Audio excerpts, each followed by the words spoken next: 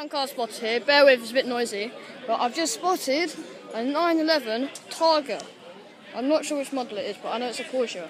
That's all I know so far. And this thing looks fucking awesome with this really nice paint job it's got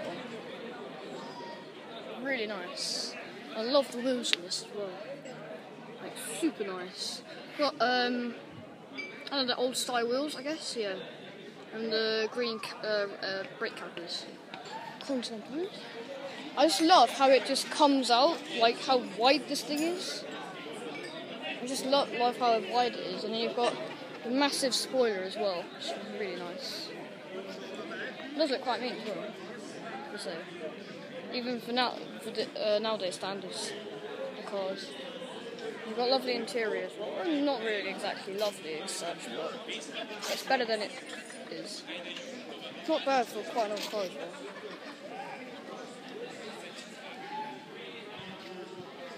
Yeah, quite nice actually.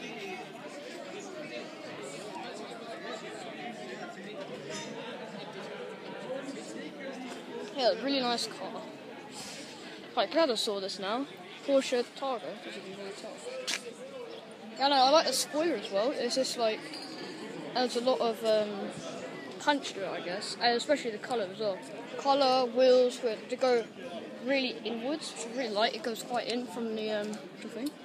Yeah, that's really nice. So that, I mean, like that bit, it goes quite in quite well. Which gives it quite like depth and yeah, it's lovely.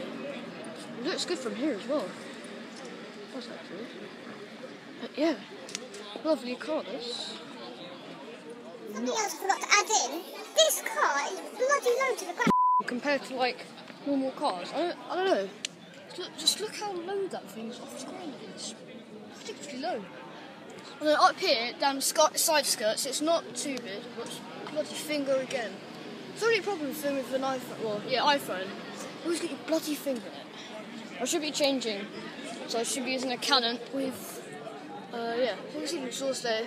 It's quite low. Really, I just love the wheels on it though. So yeah.